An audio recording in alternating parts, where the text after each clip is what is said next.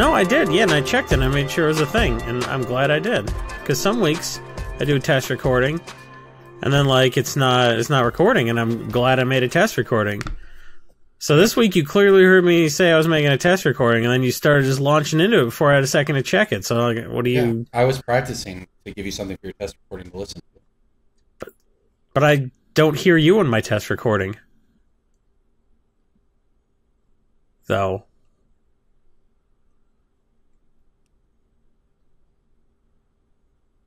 Are you ready to start now? Oh, we've started. This is the podcast. I had such a good intro planned. Then just do it. I doubt it. It was a good intro. Was it? Yeah. Was Go it? ahead, good? Go ahead. And Was do it good for Brainstorm Brewery, or was it just good for Corbin? It's the same thing. No, go ahead and do it. I was going to say, welcome everybody to the podcast that told you not to buy Karn at $20. No, we What's said wrong not to with buy that? Karn at $30. Okay. This is the podcast that told you not to double up on Karn. I thought that was a great intro. Hey man, to be fair, we also told them not to double up on History of Benalia. Good point, Jason. Good point.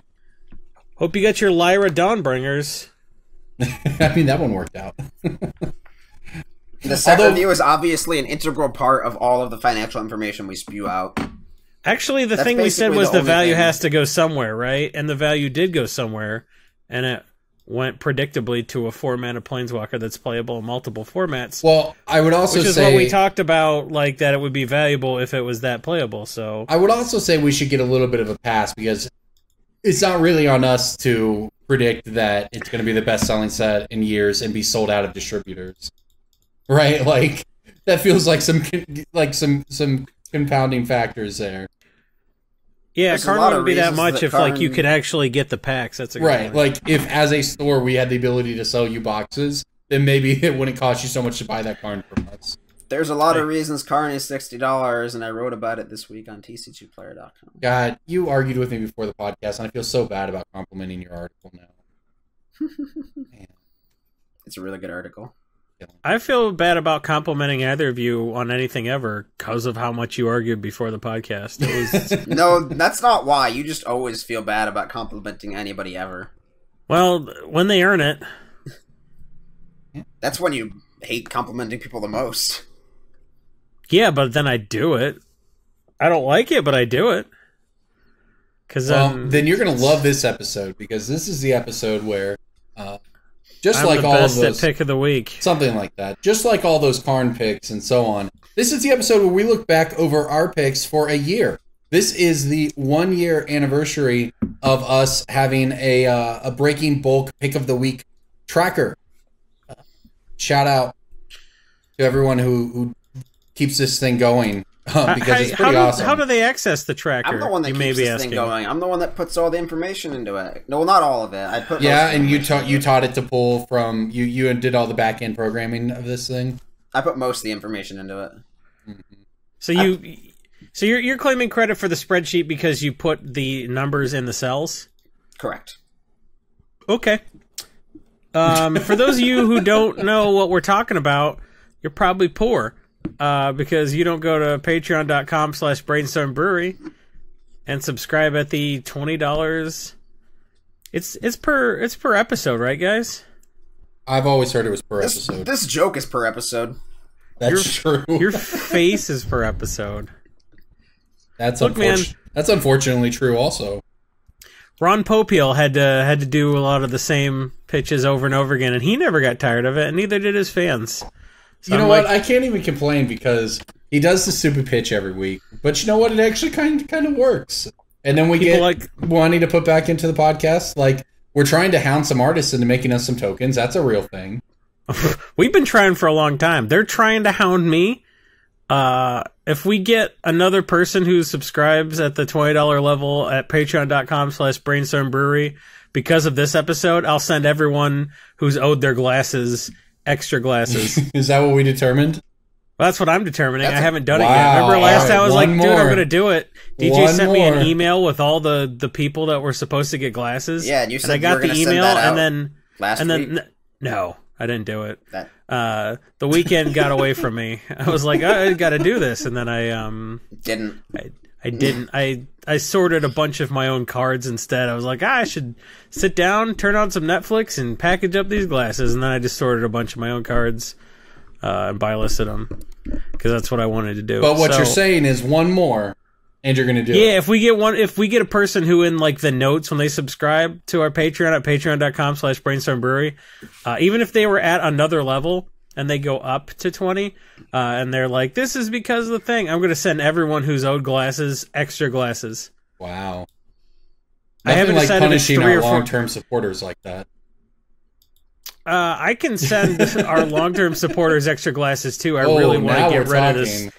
I really want to get rid of the second wave of glasses because I hate them. Third wave is where it's at. Yeah, well, the third wave might be the first company. We'll have to. If we can talk them into dealing with us. What if we just convinced them we were a different company? Yeah, with the same logo. New ownership. We have the intern contact. We ousted the guy that you dealt with before was ousted in a corporate takeover. It was hostile. It was very hostile. Yeah, he's no longer with the company. He was hostile, so we were hostile. That's perfect. Do you think they'll buy it? I mean, I think we're buying it. I think it's reasonable to try. They'll sell it to us. I really like their glasses a lot. It's and the reasonable thing is, to it's try. actually, if it doesn't work, it's hilarious anyway. So if you have the second generation of glasses like the one I've got here, hand wash them. You should hand wash them anyway. They're Brainstorm Brewery memorabilia. You should put it in the dishwasher like they're a peasant. Wow, did you guys hear that? That's Oklahoma in May, guys. What are you, outdoors? I'm in my office. That's just the thunder, man. Your office is a shed. Say you're in a shed, not your office. I thought the OKC Thunder didn't make the playoffs. Oh, yeah, that happened. My wife sent me a scaredy face from inside too. That was some intense thunder. I wonder if it's going to tornado. I wonder if it's going to continue to cock block my pitch. Anyway, I don't know, man. The people that are like our day one Patreon subscribers got good glasses instead of like more bad ones. So I don't know. Maybe it's a wash. If you send me a 200-word essay saying that you got glasses already, but you deserve more of them, maybe I'll think about it. But anyway, if you go to patreon.com/Brainstorm Brewery, you can have access to the spreadsheet we're going to be talking about for a lot of this episode, where we track our picks of the week and our breaking bulk picks. And this is the one opportunity the poors get to listen to our picks from a year ago. So get your notepads out, kids. Wow. Well, and here's the thing. It's coming from DJ, the kiddiest of them all. Not only can you like track the stuff a year later and kind of see how the stuff fluctuates week to week, you know, kind of how some of the picks pay off longer term or stuff like that. You can also see the stuff updated on Monday night. The podcast doesn't go live for free till Friday, so you could have actually, you know, what our picks of the week and breaking bulk picks are 4 days early. So that's valuable. That's why that is particularly valuable recently with things like Helm of Obedience and some of the stuff that like really like spikes even before the episode goes out. Breed was one that could. I mean, it didn't, but it's one of those, if it's a profile that could spike just on a moment's notice, you know. So so we think it's worth it. We're not trying to just be like, hey, give us money because we're a podcast. We're really trying to provide value with the playmats, the tokens, the early picks, and being able to buy your way onto the podcast. So I don't know. That's our Patreon pitch. We would like to pitch some other stuff. Maybe this will be the future space for the Squatty Potty pitch. We don't know. We'll see. Buy a Squatty Potty, just not yet. So speaking of the spreadsheet, what do you, numbers aside, what do each of you consider your best pick of the week since May of 2017? Of 2017? Since like last year. Like a year ago today. Like looking at the spreadsheet, what is your best pick on this spreadsheet? Not just like number, value, percentage. Sure. I'll go first. I mean, it's tempting to say something like reserve lists or whatever, but that's not the kind of stuff. That's whether or not we make good reserve list picks or not. That's not really worth it. That's not hard to me, right?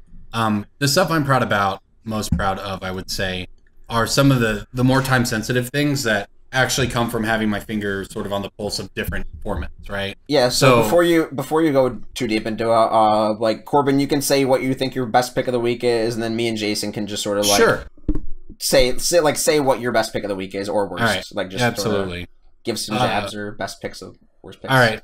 I'm calling my best one as Meddling Mage on October of 2017. That's fair. That was a really good one. Up to 250%. Yeah, you called Meddling Mage at around $8, and it is sitting at $27. What made you pick Meddling Mage on that date? 5-Color Humans. That's when it first started showing up at the first tournament, and I recognized how good it was and that it was only going to get better. And that's one of those, everyone makes fun of me for following Modern and whatever, but that's why I follow it, so you don't have to. So Meddling Mage fills that role. Logic Knot does as well. Yeah, Logic Knot wasn't a bad pick. Yeah, I got in a Logic Knot when it was 36. Yeah, that was almost could have been the best Breaking Bulk pick a while ever. back. Yeah, I picked that as Breaking Bulk a while back. What about you guys? I think your best pick of the week was Vidalcan Ori. Yeah, that was the other one I'd look at. I mean, that's the same kind of thing too. That it almost feels. What made you even pick that? Was that because it was on like the interest on MTG stocks, or was that because Josh Lee Kwai said to put it in every single EDH deck, and everyone went okay? Because he said that to 100,000 people. Well, this was back in Vidalcan Ori in June of last year, so yeah, that was way ahead of the curve, and I think that was just a card that sort of hit the bottom of its little valley, and right. It's just really easy. It's easy, I guess. It's maybe, I don't know. It seems easy to us because we do it all the time, right? But people just forget about these sets, whether it's Conspiracy or Eternal Masters or whatever. They forget about these sets that put a big needed reprint out onto the market, and it gets cheap, and they just forget about it. And sometimes it matters, and sometimes it doesn't. Yeah, because the price goes down, and then they remember that's the price, and then a year or two later, they're like, "When did this go up?" What happened? But you know what? It went up 20 cents a week for 2 years. What are you talking about? It's because people follow the headlines only. They go to MTG stocks and they look at the cards that gained 50% in a day, and they don't go down and dig into the 1 and 2% gainers, or go to the week one and look at what gained 1 or 2% in the past week. Or say, hey, I remember this set. I marked it to come back and check on 6 months later. Now I'm checking on it 6 months later. That's how you find stuff like this. And it's not, it just takes a little, I mean, it takes work for one, but also it takes experience. But it's not hard, right? You don't have to be a genius to do it. You just have to put in the work. Right. Before you get too high on your horse there, let's talk about picking Consecrated Sphinx. Yeah, well, you sometimes get blown up by a reprint. At $25 there. Yeah, it was climbing. Sometimes you get blown up by a reprint. I mean, if that's your dumb pick, it was a I reprint. agree. Corbin's done pretty well for the picks of the week over the past year. Like, he's up, assuming you used MTG Goldfish prices, and assuming you picked up one of every pick of the week at the start price, your total gain is around $110, which is pretty good. I mean, assuming you pick, like, one of Cryptolith Rite, one of Aura Shards, one of Sigarda, one of Ruination, right, one of Meddling Mage, and your total percentage gain would be around 2,000%. Yeah, that's going equally deep on the stuff that he felt strongly about and the stuff he didn't feel strongly about. Well, and that's also assuming that you buy at that week and then sell now. Right, that's the big thing, and that's going to be a common theme as we go through this. Because, for instance, one of my picks on here was Heart of Kirin when it was $5, and Heart of Kirin went to like $10 or $15, right? Now Heart of Kirin's $4. That's so it's a dynamic tracker, so it's registering it as a loss when you had the opportunity to triple up if you sold at the right time. Now it's possible, and maybe our fans can get back to us on what they want, but maybe we should be doing. I brought this up in the Discord, sell of the week, or hey, this is time. And I think a lot of times we do that.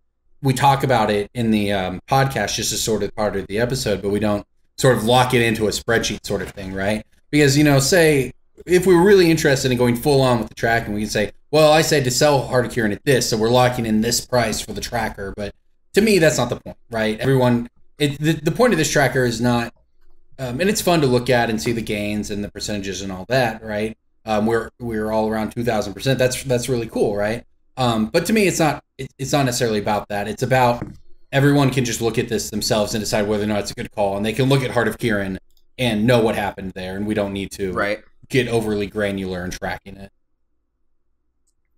Yeah, I agree. It's been fun for sure. I've enjoyed having this list. Yeah, I mean, having a little bit of accountability, I think. Yeah, absolutely. Instead of just farting out picks into a microphone week after week, I think people can see that. This goes people back. Can see that we're not awful at this. I tried to run a prediction tracker on Quiet Speculation like a million years ago when I first started because of the same thing. I wanted accountability because people would tell you to buy something at $20 in the set review and it would go down to $2 and then they brag about their card that went up $5. And that's a really thing that actually back 9 years ago now really spurred me into being like, man, I got to do this because I can't stand seeing the quote-unquote financial experts do this. And I tried to manually run a prediction tracker. Who were the quote-unquote tracker. Financial experts 9 years ago? I'm not going to name names, man. It was like nobody, though. It was like, who was doing it? Well, that I can tell you this is right when it started. Jason, you're baiting him. Yep. I know you know, but... I'm avoiding your traps. None of our listeners know. Then it won't matter to them, yeah. So, Jason, if I notice a single trend over this spreadsheet, it's you picking cards from pre-2005 sets at like $1, and then cards being printed in Commander decks that have synergy with those cards, and then those dollar cards becoming like $5 or $6 cards. So... that's basically, yeah, that's what I like to do. Yeah, I like Thalicos Deceiver, Sea Hunter was a really good one. Saproling Symbiosis is a recent one. Just cards that, like, are from Invasion or Nemesis, that's just, like, that have basically no supply, and it's really easy to anticipate that demand. And you can do database stuff. You can look on EDH Rec and see, hey, 43% of the Slimefoot decks have Saproling Symbiosis in it, and you're like, well, I guess we picked that out of buck, right? We had a really good talk in Discord the other day about how to properly use some of the EDH Rec data. I don't believe you, Corbin. That's fine, man. You may not have been there. The rest of us were. I believe that we have a Corbin bot that occasionally makes automated posts in Discord. Yeah, and man, it passed the Turing test then. Everyone believed that bot was real that day. When they print a new card, like, I don't know, like Blade of Cells or something like that, it's real...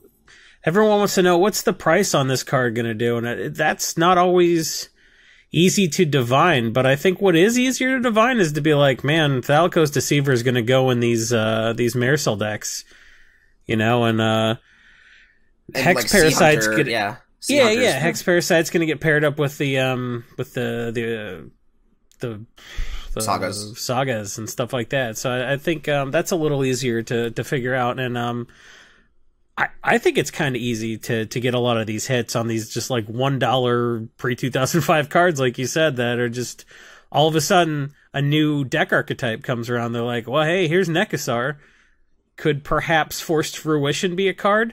And that instead of saying, hey, what's Nekasar's price going to do? Look at all the wheel effects it's going to make go up, So yep.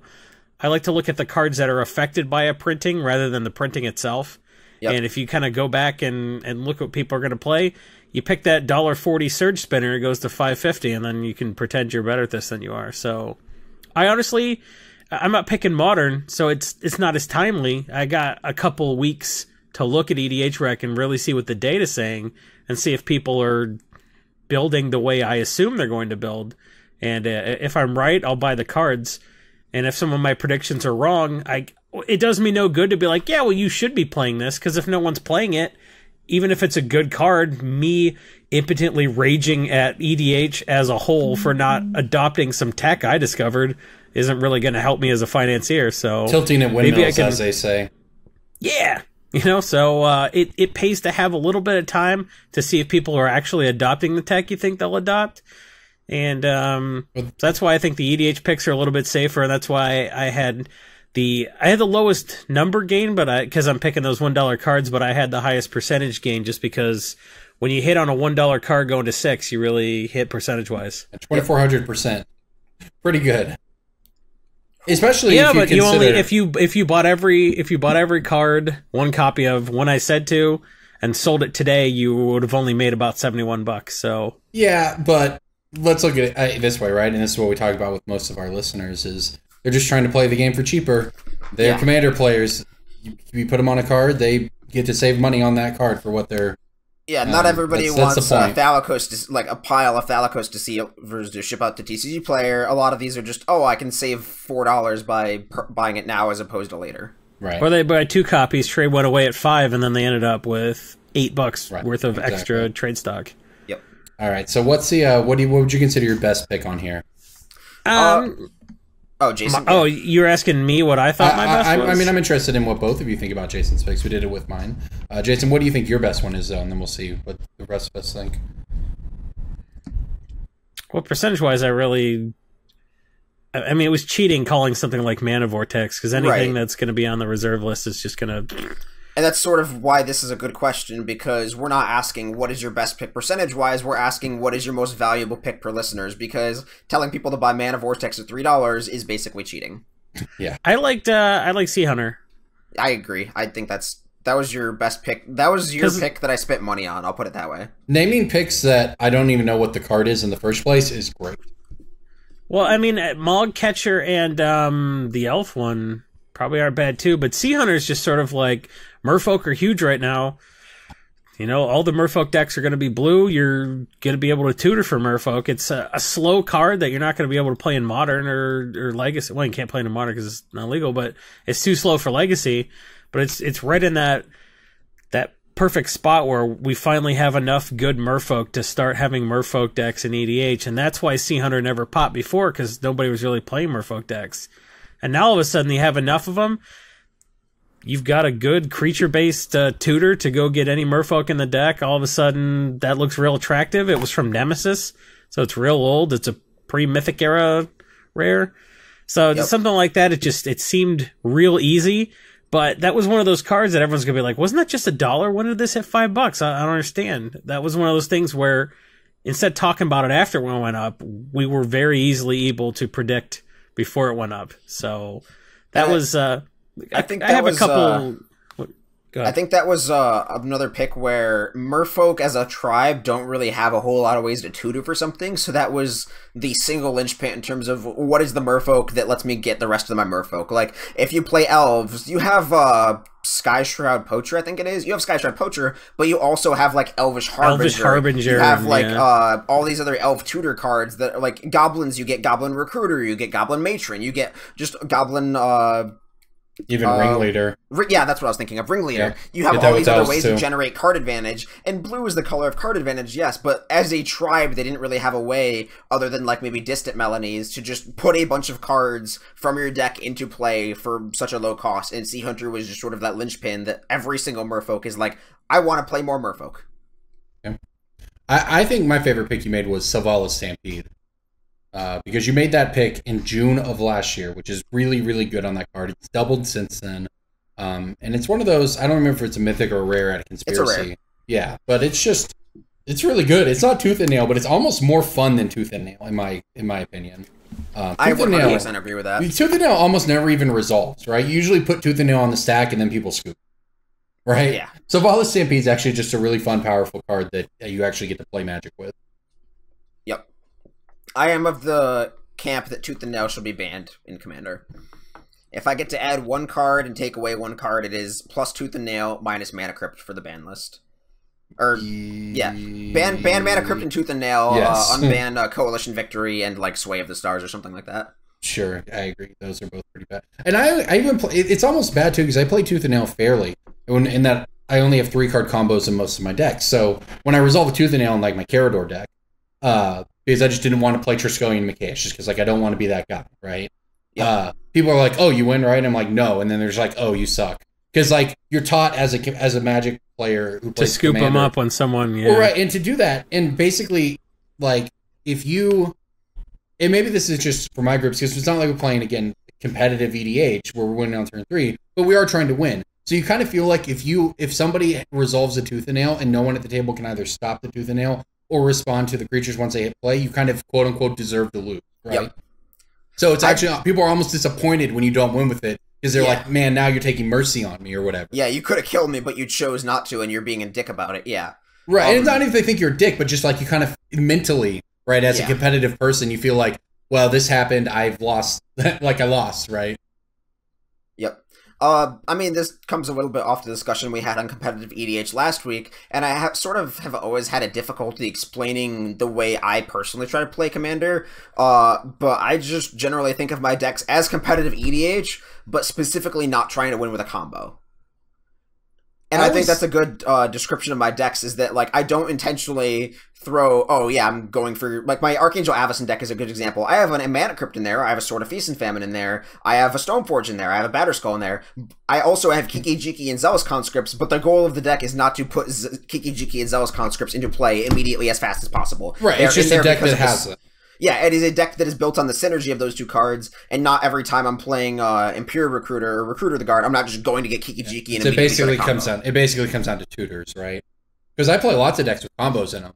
But I mean, I play a lot of tutors too, but I don't like specifically try to go for the combo every single time. I see. Well, I take the sort of build casually, play competitively aspect. I'm trying to win every game I'm in, but I'm not going to choose not to kill somebody when I have the ability to kill them. But I am going to not fill my deck with a bunch of tutors to make every game be the same and not be fun.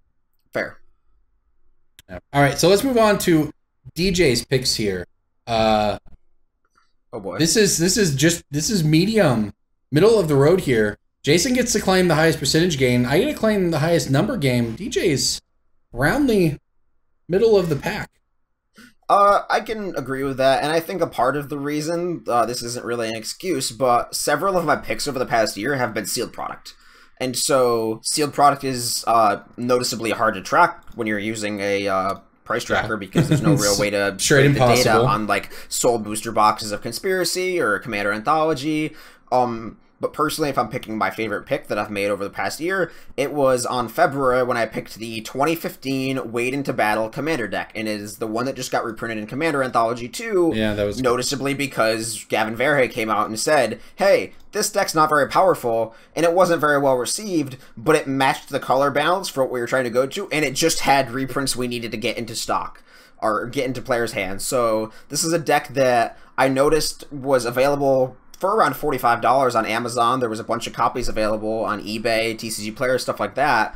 And I just went to a site that had the deck list available, and I added up the buy list prices of those cards that are in the deck, and the buy list price, not even just the retail price, was higher than the cost of the deck itself. So the absolute worst I could do was just buying up all those decks and then taking 4 or 5 hours of my day, sorting them, shipping them off to Card Kingdom. And so I made a pretty sizable... if you can make money arbitraging, you're making serious money as a TCG player seller. Yeah, and that's, like Jason said, not even counting the amount of bonus money I get from just selling on TCG Player or at an event, or like selling in my store or something like that. So I made a pretty sizable investment, putting my money where my mouth was with that Wade in the Battle deck, and it paid off like many dividends for me. Right. And I mean, when that deck was announced, I still had several of those cards in stock.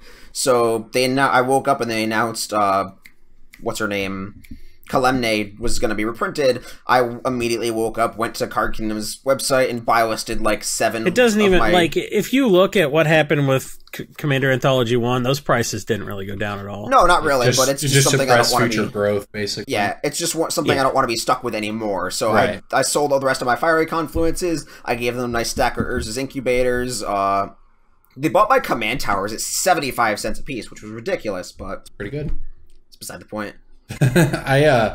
Looking at your list, so the total gain is literal pennies, literally a nickel away from higher than Jason, but the percentage is 1,700%, which is not exactly bad, right? Nothing to scoff at there. My favorite pick you made is Cyclonic Rift, because you do a really good job, I would say better than I do, certainly, at tracking the commander decks. They tend to just not even hit my radar most of the time.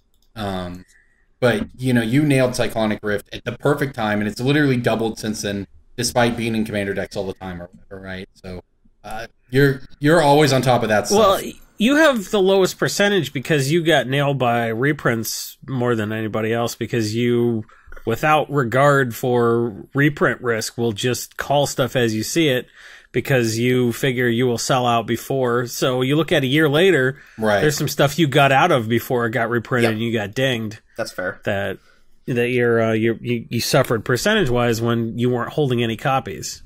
And I mean, Corbin, you said that Cyclonic Rift got dinged with 1 billion Commander deck reprints, but that just goes to show, I mean, this isn't an insult, but you don't know how many Commander decks that card's been in. It's been in 1. Yep, just the blue one, the Teferi one. Well, it was in one Teferi deck, and then it was in Modern Masters 2017. That's true. That's what it was, yeah. But, like, that card is just something that every single time there's these blue commander decks, and there's not a Cyclonic Rift in any of them. Yeah. That's a billion more blue decks that need Cyclonic Rifts. It is the most played card in Commander that's not Soul Ring. Yeah, I mean, you say on top of it much better than me, because I knew, it's not like, I obviously when they got reprinted in Commander, I bought them all. I have 1 million at my store, and have had 1 million at the store ever since then. But in terms of actually just tracking it it's one of those things that almost sometimes I take for granted, and I definitely have missed Cyclonic Rift-like cards in Commander decks. I think Zendikar Resurgent is actually a really interesting recent example of that, where we all kind of talked about the card when it came out in Oath of the Gatewatch, maybe? Yes. And then it just did nothing, and the price did nothing. And then it got reprinted in a Commander deck, and then it got expensive. Yep. Which is just, it's kind of weird, right? It's just kind of crazy. Just people discovered the card, I guess, and said, oh, I want this in all of my decks. But that's the kind of thing sometimes those things just they leave my radar and don't enter it again. Which I guess that's why there's 3 of us, right? Yep. But if you look at something like, the top 100 cards on EDH Rec, well, some of the stuff we talk about, like it'll just shrug off reprint after reprint. The Cyclonic Rift didn't really get as many as it needed, but stuff like Swords of Plowshares and Eternal Witness get tons of reprints. Eternal Witness is still $7. Yep. That one's insane to me, because Eternal Witness is a card I've bought every single one I've ever had put in front of me to buy. And for a while, I actually thought maybe it's just hit the end. Like, maybe this is the reprint that killed it. And now it's $7 again. And that's 6 printings. And I sell them like crazy. It's insane. Can't keep them in stock no matter how many I buy. And there's also a trend with cards that are in a single, not a single deck per se, but a single year's worth of Commander decks. So one of my recent picks was Path of Ancestry at $2. Path of Ancestry was the one I was going to say was my favorite pick of yours, and you picked that in April. It wasn't even that long ago, and it's doubled since April. It's more than doubled. It's 5 now. Well, I'm going by the tracker. That's true. So says 485 on MTG Goldfish. So if you want to argue with the data, sure, you're the best. I mean, okay. No, so everyone who bought one of your cards got $1,000. Doesn't matter what the tracker says. Yeah, this tracker is actually pretty fun. I haven't looked at it as much, like every week, but it's really nice now, a year later, to be able to look back at it. So I can look and see that I picked promo Thunderbreak Regent, and that did not work out. I mean, that wasn't based on faulty logic, though. That was right around the time when the Dragon deck was about to come out. So, yeah. And it was a cheap promo, and it was not that. I guess people just don't like it. Well, people are playing Thunderbreak Regent in Legacy. It's a real card, yeah. Like, Dragon Stompy's a thing, but I guess people just really don't like the promo because it's down since then. It's insane. Well, let's just go buy them all and then say we were right. And it's from Dragons to Tarkir. There weren't even that many of them opened, right? Like, it was a third set. It had Collected Company in it, I guess, but it was a third set. It's nuts, but yeah, there's just... I don't know what to tell you, dog. Thunderbreak Region, I just can't believe it's... I mean, it's funny, actually, because we're talking about it now. We can sit here and scoff. Copper Gnomes only went up 8 cents. It's one of those... All of these things that we're like, I just can't believe this ever happened. They're going to print some new Dragon set. Thunderbreak Region will be $10, and I'll be like, yep, wish I had actually kept them or whatever. I don't even know if I still have any of these. selling at the wrong time is just as bad as not buying... Or buying at the wrong time, too. So that's something we all need to get better at, because we're not tracked on our ability of when we said to sell the cards. We just like, if you kept it until today, we're doing great. But we could have gotten even more money if we'd sold at the right time and had that money free to buy the next spec. I have my spec box sitting here on my desk, and you have to just be willing to take a pass through it every now and then, right? So one of the things I found 30 or 40 River Kelpies 2 days ago. It was great. There you go. I think I definitely have some of those in my bulk boxes. I'm gonna have behind me. I'm gonna have to go dig through when I get a chance. There's like 4,000, 5,000, 6,000 rares back there. But I have my spec box here, and I was just going through it last week or 2 weeks ago or something, just from time to time. And one of the things I've been really high on was infect pieces, because of how high they were or how hard they were to reprint, and the deck was a thing, and we had seen some spikes on some, et cetera, et cetera. So I have a bunch of Glistener Elves and Blighted Agents and so on. But I also had like Mutagenic Growths and Groundswells. And Card Kingdom was randomly paying $1.50 on mutagenic growths. And it's like a $2 card or something. So that's like a crazy percentage to get in cash for it. And I was just like, pulled 40 of them out and sold them. And that's the kind of thing that maybe they were just buying that many for a week, right? And if you don't just look through your spec box occasionally, you're not going to find that opportunity. Because I've looked at it before and some they've only been paying 25% or something on them, where you're definitely not going to sell them. But if you just, follow it closely enough and just take some time every month to check, you can find some good deals like that. You can find the 250 Masters of the Pearl Trident you bought 5 years ago as a joke to make fun of Corbin. Yeah, you did do that. And I mean, more. They're all free because when they hit like $5 buy list, I got out of. So they're all free. You're but welcome. I definitely should have buy listed them all. And one more thing I want to talk about, just real quick, just based on a couple of my picks, is that two of the cards I picked relatively close to each other are Rid Tether from Planar Chaos and Splinter Twin. I mean, they're both banned or one of them's banned in Modern, one of them's never really been played in Modern, but both of those cards are just very, very long-term or very short-term holds, depending on what Wizards decides to do. Rid Tether is a card that could very easily go to just $10 if they just print a single random Eldrazi Conscription-esque aura, and if Splinter Twin gets unbanned, people hold them and are happy. So a lot of these cards that all of us have picked, like Temporal Trespass is a card that's probably going to continue to go up. I actually spec'd on that one. I have a bunch of those in here too, even though it was Jason's pick. Yep. Yeah, you picked Temporal Mastery, I picked Temporal Trespass. Yeah, and so, like, a lot of us have cards on here where the gain and loss percentage is just, like, 0.00, but these are still cards that could still bear fruit in the future. Yep. Absolutely. All right, so there you go. That's spreadsheet talk, everybody. Let us know what you think. I mean, this is something that has been requested by people, is for us to go back and talk about our picks in the past, and we for a long time, literal 5 years of this podcast, didn't really have a great system for tracking it with prices and everything, but this spreadsheet does some pretty awesome work for doing that. So this was definitely fun to go back and look at. Let us know if it was valuable to you or anything you want us to change in the future. But what was everybody's worst percentage-wise? Worst percentage-wise? Let's see here. I think mine was, I said Bloodsworn Steward at $1.60, and now it's $1. So I lost 40%. I'm in -36 on that Consecrated Sphinx, blown up by the reprint. Necropolis Regent too, blown up by a reprint. Yeah. Mine, I mean, Marionette Master maybe, but that one is sort of like a jump and then a loss. But other than that, I mean, Stubborn Denial too. I picked that at $1.50, and then it went up to like $2 or so, but now it's back down to $1. So like, there wasn't really a loss or gain because like it's just like Jason's pick. Like the margins on it were so small that the percentage is like sort of negligible. Startled Awake, I picked at $3, and now it's $2. That feels kind of bad. Well, that's one that I thought would like. Well, that's what's so crazy. I don't know if mill is just less of a thing now than it used to be. Because I don't even think, I'm going to check real quick. I don't even think we've seen the growth on Glimpse the Unthinkable that you would expect after it got reprinted. Like, is mill just no longer the thing that casual players are doing? I think more casual players are playing EDH, and mill's atrocious there. Yeah, I think that is absolutely true. I think that's a part of it. For Glimpse the Unthinkable specifically, the only reason that card was ever $30 was because it hadn't gone without or hadn't had a reprint, and so I don't think it can really climb back to like that $15 or $20 high because casual players don't really like that card or that price point. I would agree with that, but the thing is, it got reprinted in Iconic Masters a while ago, right? And it is still falling. It's at an all-time low. And if we go to the Iconic Masters, if we go to the Iconic Masters version, it's $5 and has been.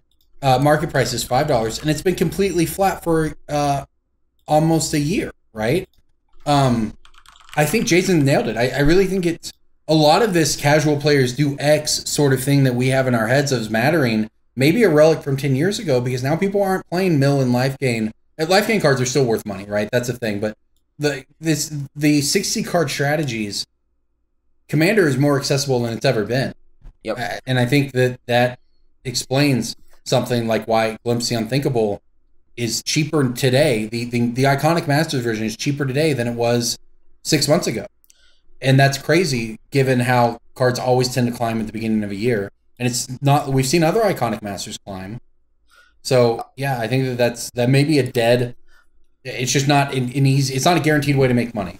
Yeah, remember we were like, no planeswalker ever stays below $5, and then they're sort of like, yeah, we'll show you. So yeah, and some of these hard and fast rules, I think you gotta adapt. I mean, with there's the another. times. That's a really good theory on Commander and how it impacts 60 card prices. I never really thought of that, but I had a completely different reason as to why I thought Startled Awake had ended up failing. Okay, and that's that I think that it's harder to get casual players to adapt to double face cards price wise. Because they don't use sleeves?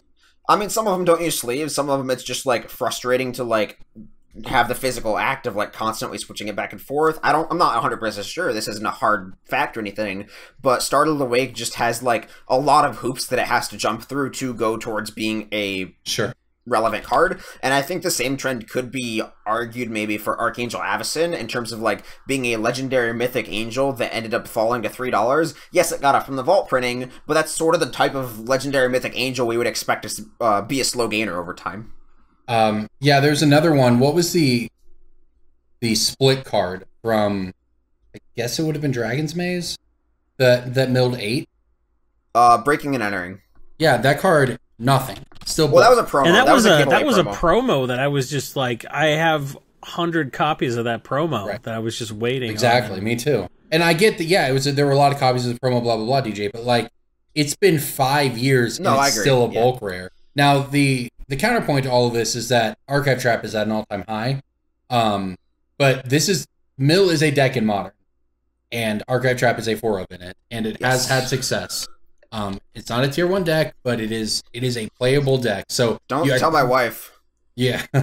And like Mind Funeral, I think has shown a similar resiliency. So it would be an interesting case study, but I think that if you basically separate out the competitive mill cards, the modern deck ones, compared to the casual ones, it's just been totally different. But that said, Glimpses in both, and it's still done nothing. So yeah, there's just because I think the only people who want Glimpse are the competitive players, and if they're playing Mill, they probably have their copies already. That's also a good point. Mesmeric Orb is also a that's a card. Yes. Again, Mesmeric Orb is like $20. Yeah, but again, that's one that is basically it's a modern deck. I think that's what we're seeing is the cards in the modern deck, for the most part. And like the only people you see playing Orb are the people playing the modern deck. You don't see casuals playing Orb. Right. So it's interesting. And I think the fact that Glimpse is less today than it was 6 months ago after everything else has climbed is just not a great sign for that. So it's an interesting. I wonder if there'd be other ways to do it. The only other thing you could look at would be life gain cards. But even then you have to try to like compare rates of growth in 2010 to 2015, and then 2015. Plus, they're reprinted unevenly, right? Like it would be very difficult. The way they were reprinted too is uneven. Like Felidar Sovereign just got its pants pulled down. Yeah, it did. I have a lot of those in this box. Yep. Okay, well, it's interesting. I'd like to know what people think about that. I mean, I think I agree that Commander has killed a lot of the 60 card themes that used to be popular. But interested to see if people have another take on it. All right, let's knock out some emails. We got a couple. Do we want to do Breaking Bulk and Pick of the Week this week? Yeah, let's save them for the end. Well, let's spread them out. Let's do Breaking Bulk now, and then emails and Pick of the Week. Okay. All right, sure. Let's break some bulk. I don't really care what it says on your spreadsheet that I didn't read. Breaking Bulk time. Breaking Bulk time. Break. Oh, yeah, Breaking Bulk. There's so much good stuff. It's a pick. Breaking Bulk. The end. Okay. This card has had one reprint in Modern Masters 2017. Okay. It is a green enchantment. Seal of something? Green naturalized seal. Yeah. Okay. I didn't know what the Primordium, is that it? Primordium. Okay. Was originally in Planar Chaos right? because it was the Seal of Cleansing color shift, which didn't really break the color wheel all that much. It kind of seems like a waste. But you couldn't really throw this in black, I guess, or it would be nuts. So that card would Seal not of Primordium ever be allowed to be in black. Hey man, Planar Chaos was chaotic. So this card is it's fine. You know? it's not a buck or anything, but like I see this in bulk, and this is definitely something you should pull out. And I think once the shock of the Modern Masters reprinting wears off, I think this is going to be real buy listable. So this is just something I've noticed. I wasn't sure if it was a pick or not because I'm seeing it more and more in bulk because I've been seeing a lot of those in bulk. As somebody who picks cards down to the nickel, I can tell you that this card is not a pick in the traditional sense, but I will tell you that I agree with you and I do pick it. I tend to pick a ton of cards that aren't buy listable, but I still get requests for. So as somebody who likes to be the go-to guy for people to buy cards, I like to have the entire 75 when somebody asks for me for it. And if somebody's buying a 75 of like Lantern Control, or I don't know where else this card sees play, but then I want to have those Seal of Primordiums on hand, even if I'm not going to buy West End Card Kingdom for like 3 cents or something like that. Yep, so this is a card that I just... And there's some cards I can't bear to bulk out. Like, you know it shouldn't be bulk, but if no one's buying it, I'll throw 4 of them in a sleeve and sell them for $1 a playset just out of a box in my case in my store. And stuff moves, just stuff that like Goblin, Tin Street Hooligan and stuff like that. You know, stuff that like nobody's buying it right now, even for like a nickel, but you can't bear to make yourself bulk it out for free. Yeah. Yeah, I actually just have a big pile of I sell a non-zero number of these. Just put them in a playset for $1 and just throw them in your case and see what happens. I pulled stuff like that today to take up to the store. Just like Murderous Cuts, for instance, is one that's like 4 cents on a buy list. But that's a real card. It sees play modern sometimes. When people want it, I'll sell it to them for 50 cents, right? Because they need 2 to finish out their deck. And there is a lot of value to having stuff like that at a store. And we advertise everything there, so it's really easy to put them in. All right, I'll go next. And this is something that's like also a $4 foil, just because like Muldrotha and decks like that can make good use of it. So it's just there's so many, Modern Masters 2017 commons that maybe the common never moves, but well, and there's sort of it's interesting. It's sort of a delayed effect where right now Card Kingdom or the Blueprint or whatever is just swimming in those, but 2 years from now you actually see higher buy prices on those once the prices have equalized between the different sets. Then those harder to find sets actually end up with a higher buy list price than the original printing. Whether that's a border thing or whatever, I don't know. But that's just something I've noticed on Card Kingdom specifically. Yeah, and then who's swimming in them? I am, because I pulled them. Right. That's exactly what I'm talking about with mutagenic growth, as a matter of fact. The new Phyrexia copies were not buy listing for a ton, but the Modern Masters ones were at like 75%, 80% of the value. Yep. All right, I've got one for you here. I've got a Khans of Tarkir Uncommon that I pulled out today. It is an enchantment. I bet DJ gets this. Khans of Tarkir. Color? It's a white enchantment. Khans of Tarkir white enchantment. Costs 2 mana. What rarity? Uncommon. Is it the It's the silk wrap. The strands silk wrap? No, it is not silk wrap. I think there's strands on every white card, so maybe that's... There are no strands involved here. In the art? The art is some dude in the sand. I'm holding Brave the Sands. Yeah. Oh, I guess I gave it away. It's some brave dude in the sands. He looks quite brave, yeah. You'll never get this. Creatures you control have vigilance. Each creature you control can block an additional creature. Yeah, it's Brave the Sands. Wow, that's a pretty good card. It is. It's one of those that most people don't know. And again, this is the stuff I've been going through recently is exactly what DJ talks a lot about, where they pull out the best stuff. I told you, man, Brave the Strands. Brave the Strands, yeah. But then, they still have all the Abzan Falconers, all the Despises, all the Abzan Battle Priests, all the Brave the Sands. Yup, those are the best. Embodiments of Spring. And those just are the nickels best and dimes bulk at a time. picks. Yep. All right, DJ, go ahead. They're the best because those people will always sell you bulk thinking they won, and they will always go back to you. Well, yeah. I mean, maybe they did win. Maybe they don't want to buy a bunch of stuff for 8 cents at a time. Yeah, maybe they don't. Maybe it's easy enough for me because I'm shipping 5,000 other cards with it in a box that I had people alphabetize, right? That's easy. It's worth it. But if they individually ship all of their 8-cent cards, it may not be. Yeah, they did win. We're doing bitch work. Well, it's like you mow a dude's lawn, you're like, haha, sucker. Yeah, he could have saved $20 and done it himself, the idiot. That is kind of true. That is a good analogy. I mean, I do it because sometimes you hit the Gaia's cradles, right? You have to buy it all, or you can't buy any. you have to be the guy or you're not the guy, and that means you have to just put up. Can we with get the that boxes. on a t-shirt, please? You have to be the guy or you're not the guy. Exactly, man. Can we get that on like a Teespring, please? Just quote that, Corbin Hostler, 2018. 2018. I mean, I said a month ago I was going to do Teespring, and I still haven't. So yeah, there's time to do it. Yeah, we'll do that. No, I mean, if you're either the person people go to or you won't be. And if you try to only pick and choose what you think is going to be good bulk, you won't be. Because people just aren't going to go to you. They won't send their friends to you, right? But if you just buy it all, sometimes you have to put up with the boxes where you don't hit anything. Or you hit $3 worth and you made your money and it took you 20 minutes, whatever, right?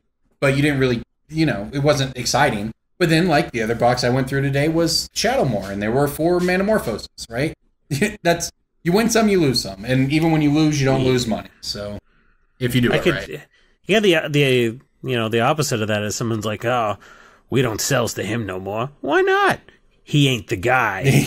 What happened? One time he wasn't the guy, and now he ain't the guy no more. We don't sells to him. All right, DJ, go ahead. I've got my 2 as usual because I put in the extra effort. You're just padding your stats. Restriction breeds creativity. The more cards I pick, the more chances you have to guess it, Corbin. It's a blessing in disguise. The first one is a Rise of the Eldrazi blue common with several reprints. Or blue uncommon, sorry. It's a Rise of the Eldrazi blue uncommon with several reprints. Twisted Image. Before or after? Twisted Image is Scars of Mirrodin, so... Close. Yeah. Before or after what? Were the reprints before or after Rise of the Eldrazi? It was first printed in Rise of the Eldrazi and then had several reprints. Blue uncommon, huh? Blue uncommon Rise of the Eldrazi had several, I think it's 3 reprints. I'm trying to remember that. Wow, what? 1, 2, 3, 4. There are 5 total printings of this card. One of them is an anthology, so take that as what you will. I'm trying to remember the cards in that set, man. It is a 8-cent pick. It is not like $1.50 or something like that. I am definitely getting that block mixed up with Scars because they were right next to each other. But before it got reprinted 5 times, it was a quality 50-cent pick. Is it the unblockable thing? Nope. The rebound. That's Rise of the Eldrazi, right? Is it Guard Garmazoa? Ding, ding, ding. Oh, there you go. Good call. Guard Garmazoa is a fog bank, effectively. It's just... that's got all those printings because they put it in Plane Chase and then Commander and... Yep, Commander, and then Plane Chase, and then Commander 2013 in the Nekusar deck, and then Plane Chase Anthology. Card's been in a lot of precons. It's still 32 cents market price on TCG Player. Whether or not you think that's a pick, that's fine, but it's just sort of a fog bank that does do 1 damage, so it's not entirely useless in combat. It does give him a little tentacle slap. Fog bank feels like it's been falling off recently, to be honest, in terms of buy listing. I haven't seen it anymore. It was in the first Commander deck, so everyone's kind of like, wow, that was their first time playing with Fog Bank. Because that was what, Urza Saga? Fog Bank was in Iconic Masters, I think. I don't remember the last set it was in. I know that I just haven't seen the price move on it in a long time. Yeah, Fog Bank was an Iconic, that's why. Sometimes they're not even on buy lists. I just don't see people playing it. Yeah, exactly. I feel like it's been rendered obsolete. I think so, too. It was just too bad. It's too bad. It's a sweet card. For people who don't know, it's an 0-2 flying defender that prevents all damage to be dealt to it. All combat. And it was good for Commander in 2012. It's not great for Commander in 2018. That's exactly right. It's just got power leveled out of Commander. And then give me Ghost. My other breaking bulk is a little bit easier. It is a Innistrad uncommon artifact with no reprints. Butcher's Cleaver. Wrong. Close, but wrong. Silver Inlaid Dagger? No. I hate you. The dagger's a common.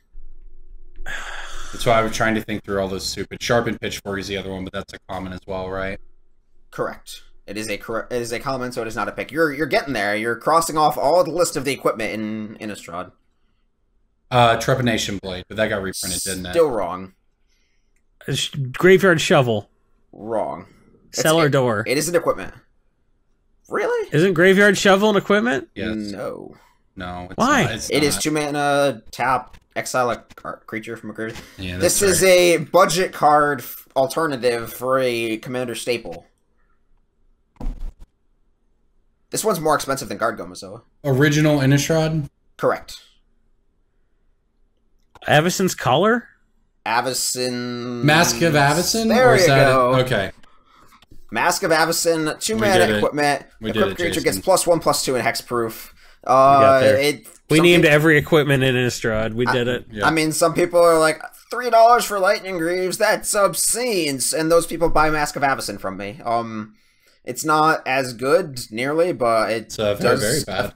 Somewhat the same effect of protecting your big dirtly dinosaur, or your big dragon, or your big dumb soldier, or whatever. It's just a card that's evaded all these commander deck reprints, because when they put commander deck... it's bad. I mean, yeah. It is pretty bad, yeah. It's not a good card. And it says just one of those Mask of Avacyn. I mean, it's pretty specific. It goes under... Yeah, you obviously can't throw it in, like, a Dominaria set or whatever, but, like, it doesn't get put in the commander decks because they always just jam them full of Swiftfoot Boots and Lightning Greaves, and this is a budget alternative to those, or sometimes you just want to double up on them, so... Sure. It's just, like, when you go through Innistrad bulk, you're going to have all the Delvers pulled out, you're not going to find any, of those... Mask of Avacyn's 50 cents, that's legit. Yeah, but, like, Mask of Avacyn, you're going to find it, along with those Curse of the Pierced Hearts and, Moon Mists and what's the gain life spell? Graveyard Shovels. What's the gain life spell? Not of the bones. Not of the bones. Yep. All right, hit us with some emails. This email is from a relevant patron because he gives us a lot of money and he's going to be a guest in a couple weeks. Steven Kestner. Good evening, guys. $40 patron here. That's how you start an email. That is the correct. Yeah, that's how you make sure we read it. I have been thinking about foil legendary creatures from Dominaria and was thinking about picking up a few of the good uncommon foil legends. This set will be open to Oblivion, but there will be more of the foil uncommons around, and with so many commander options in the set, demand on a single legendary creature is spread out. With that in mind, does buying in on some of these legends make good sense at all, or would that money be better put to use buying pieces or just the top commanders of the set? Great show last week. As a $40 patron with 2 playmats, I was just wondering when my glasses were going to leave frozen Michigan to 74-degree California. Do I have to go to Dr. Grins and pick them up? Stephen M. Kestner. I'm just waiting to hear like the sound of a glass shattering. That's the next level. Here's yours. I can actually break glass in my house. That'd be weird. Should break it. So Jason, do you buy the M is missing? I'm going to send you this one that I just used. I'm not going to wash it, and the M is rubbed off in the dishwasher, so you can have this one. So Jason, do you buy foil Slimefoot or foil Tiana or foil Tatiova? No, I bought a foil Tatiova for $3 for personal use, and I don't know how I feel about it. Tatiova.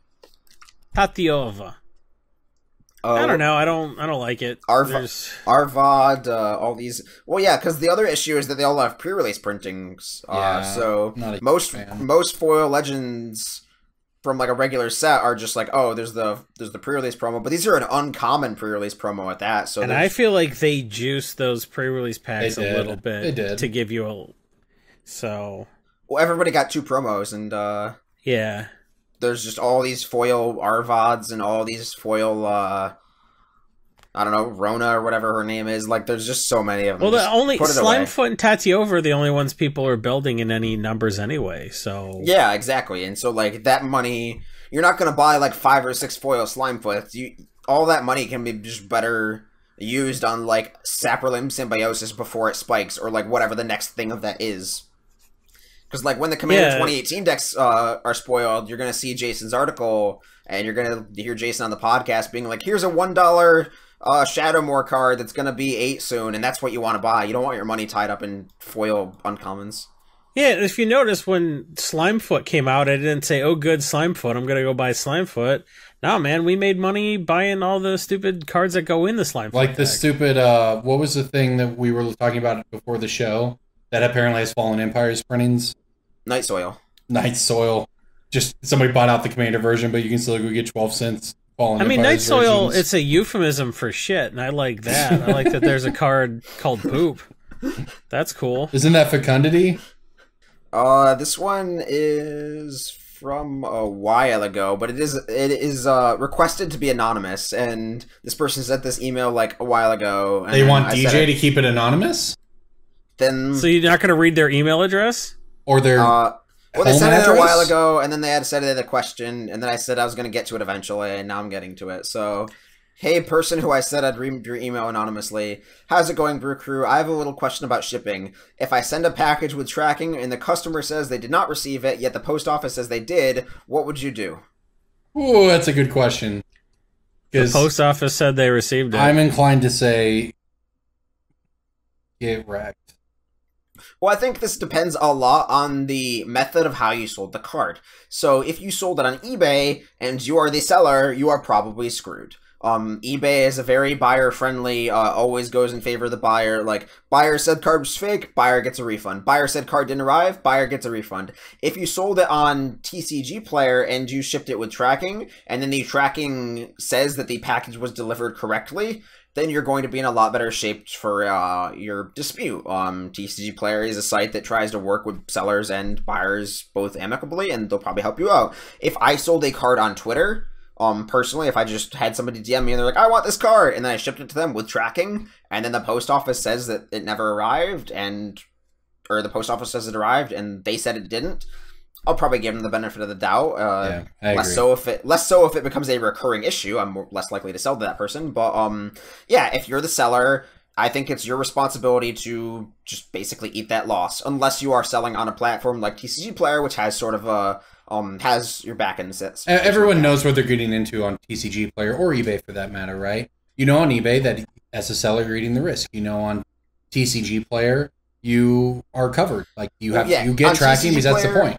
So everyone knows if you ship PWE, you eat the risk. Right. But like the buyer knows that if you send it with tracking says it arrived, that's just the way it works. But I agree, if you sell to someone personally, whether it's, Facebook or Twitter or whatever, right, as the person doing the selling and sort of it's your name on the line in a sense, just the cost of doing business. Yep. You kind of have to eat it. And guess what? The U.S. Postal Service screws up all the time. My dad screwed up and bought a Squatty Potty, even though I said don't do it yet. And they sent it to his neighbor's house, 2 houses down. And So they now said he it's has a delivered. And used he's like, Squatty no, it's Potty? not delivered. So he called Squatty Potty. They're like, I don't know, call the post office. Post office is like, well, are your neighbor's addresses similar to yours? I'm like, well, how hard is your job?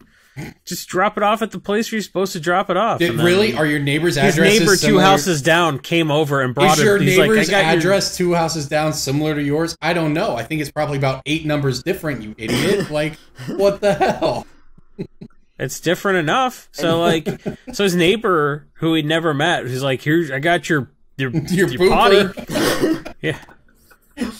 And the reason He probably thought it was like some toilet add-on because my dad's all old and feeble now, and he's like, "I could poop normal. I just wanted my feet up," and he screwed up. My dad got the embarrassing ordeal of having to talk to a neighbor about a Squatty Potty he wasn't even supposed to buy. About his night soil habits because he didn't wait till we said to order a Squatty Potty with our affiliate link. We're back in contact with them.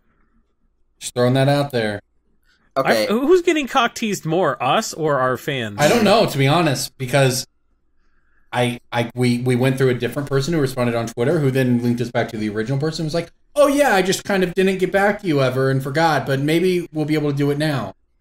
Tweet at them. Tweet at them. They've been favoriting the tweets, so it's been working. There's somebody at Squatty Potty that knows that Brainstorm Brewery has some real shit clout. They shit clout.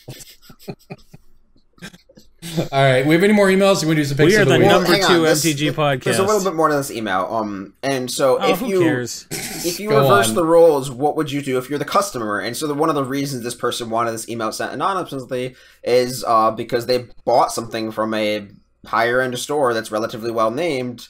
And this store didn't really resolve the situation well, and so there's no name dropping involved on either side. But like, store? So if you're somebody that bought something, the store's name rhyme with? If you're somebody that bought something from a large store, and then it doesn't arrive, and they said, "Well, what do you do as that person?" So he said large, which sounds kind of like lard, which rhymes with card. It was Card Kingdom. Card Kingdom confirmed. Oh, I thought you were gonna say Card Garden. That would have been funnier. Oh, that's you. That's Yeah. not Nobody a large buys store. Nobody buys from Card That's Garden. not a large store. That's a great question, actually. Oh no, your 4 masks of Avacyn got lost in the mail. It is my belief the store should eat the cost. But again, as a store, you need blanket policies, and people will take advantage of you if you are overly generous. So I just automatically refunded. It happened 4 times on eBay, and I automatically refunded 3 times and let the guy do a case 1 time, which went my way. when you bought, No, when I was a seller and somebody said the stuff didn't show up. oh, you had a case go your way as a seller? Really? Yeah, Nice. because it was a trailer park. Okay. I'm not saying that's why eBay ruled in my favor. I'm saying that's why I let it go to eBay. Okay. I would hope that the store's customer service department would do something to make it right there. That's a tough situation. So as the customer, I think it honestly would probably depend on the details, on the amount of the order, because like I would be very upset if I bought $100 worth of cards from somewhere and they never showed up, and they're like, "Well, they showed up. You're at $100." Like I would have a real problem with that because I would view that. Did we get an email from a dude who said someone slid open the card? Or his he Card sent a Kingdom buy buy list order? Yeah. He sent a buy list And order. like, yeah, like the empty envelope showed up at Card Kingdom, and they're like, "Ugh." Stuff like that happens, yeah. I mean, I don't know. I guess I would hope that the store would make it right, but if they don't, then you have 2 options, right? You can either throw a fit about it and hope to get something out of it. I'm sure that they're legally covered because they wouldn't do it otherwise, or you can just not buy from there, right? It's kind of like, that's capitalism. You might just be screwed in this scenario, but they are kind of screwed too because they just lost all your future business for over $100 or $50 or whatever because they wanted to, to play hardball with you over your cards not showing up in the mail. Like, And they didn't do anything wrong. They lost your future business through no fault of their own. well, that's not necessarily true. Like, they did nothing wrong in the original shipping, right? But if somebody contacted me, especially if this person had a history buying from me with no issues or something, and they have an order not show up, I would hope that the customer service representatives would be empowered to make that right for the customer. Knowing that it costs you money now, but it makes you money in the future because you keep a customer. They post on Reddit about how you made it right for them, etc. You get great publicity, blah, blah, blah. And some amount of fraud probably is a part of that, and you have to have systems in place to determine fraud from real things. But, I mean, it certainly doesn't do you any good business. It certainly doesn't do you any favors as a business to burn bridges like that over a small amount of money. My trailer park policy seems to work pretty well for me, so that's my system in place. All right, there you go. All right, guys, let's get some picks of the weekend. Get on out of here before this storm takes out my power. Pick of the week, pick of the week, pick of the week. Time for the pick of the week. I have a pick from Commander 2015.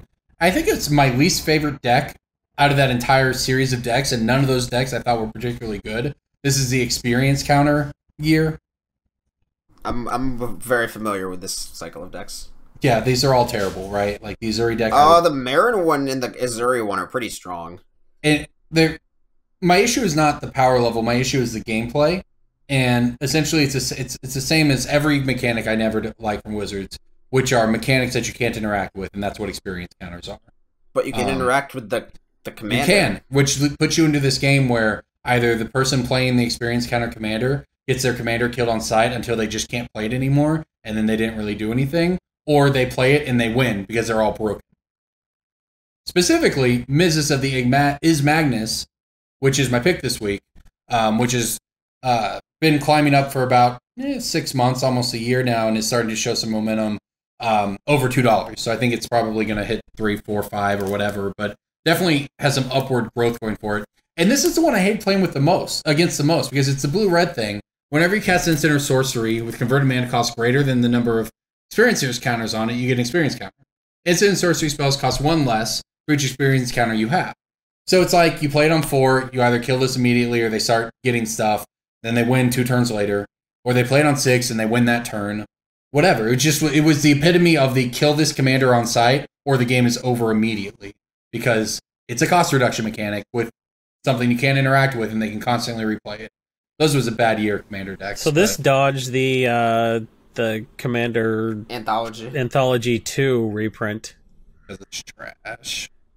They opted to go with a Marin deck. Well, Marin was the most popular by far, and honestly, the one I don't mind playing against. It's really, really good, but it's not win the game instantly good like Mizzix. Daxos is not at all win the game instantly good either. Well, I've never even played against Daxos. Daxos was the one I was most excited about because I was like, this is so good with like the Sarah thing. Sarah Sanctum. No one even plays Daxos. That's how bad that one was. I know, it was... And it could have been good. It was just a bad mechanic. That's why I also hated the last year's... Well, every game I won with that, I was just tutoring for the Sanguine Bond right, exactly. Exquisite Blood combo. Well, it was honestly the same problem I had with last year's commanders, where they have abilities from the command zone. And it's all just stupid. Well, everybody hated Alluro, and they're like, oh, we heard you love this ability, so they gave us a bunch more. Yeah, Alluro's like the most benign version of that ability you could possibly have. And they're like, you know what's people better? Were still let's make frothing. Right. And they're like, no, let's make copies. Let people make copies of their creatures from the command zone. You just get an emblem that says you get to copy all of your creatures when they come into play. What could go wrong? Yeah, it's just bad design. Wizards is never going to learn that. Mechanics that people can't interact with are not fun. Why everyone hates Hexproof. All right, I think they know that, and like they do it. So I just don't get. People writing essays for years about how much they hated Alluro, and they're like, "No, we learned nothing." Yeah, they just keep doing it. It's fine. Like if you're gonna do it with something like Alluro, that's fine. It's just 2 life. That doesn't matter. But why would you possibly put? Yeah, then it's Fire Main Angel, and who gives a shit? Why would you possibly put good abilities on this stuff? I've ranted about it before, though. All right, you get you guys in there with your picks. I have an Iconic Masters card that is probably at its bottom because it was in Iconic Masters. That was its only other printing. It is Runescarred Demon. Yep, that card got expensive. It's below $2. I mean, at its peak. Oh, it got expensive before the reprinting? Yeah, getting reprinted at Rare, again, not great for it, but... It was an intro deck thing, right? It was an intro deck foil in M12, yes. Mm-hmm. And it was still climbed up to 750. The Iconic Masters foil is also still an intro above. deck foil. Krako's can hold its own. Yeah. Yeah. So Runescarred Demon's just dumb. It's expensive, but it's like it's a tutor demon, and like you don't pay for demons, you put them into play cheating. So, it's below $2, man. That's a $4 card. Yep. Might take it. It may take a while. Could get reprinted, but I doubt it. Speaking of Krinko, it was just in I guess its second dual deck in a row or whatever. Card's gonna get pretty cheap here. Pretty good buy.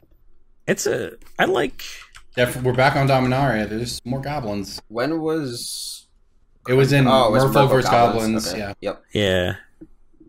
Which was, I don't know, at some point recently, right? Yeah. It was like... End of last year. Yeah. Yep. Bottoming out around $2. Yep. That wasn't the most recent one, was it? It was like Inventors versus... Elves versus Inventors was just... Right, that's the most recent dual deck, but Jesus, what a stupid theme. It's kind of dumb. It's not Elves versus Goblins, it's Elves versus Goblin Welder. He's an inventor. Alright, DJ, what do you got? I have, let's go with Ramanop Excavator. That's already on the move. It's $250 right now. Card's stupid cheap, actually. It's Magus of the Crucible. Why is it cheap? I actually was...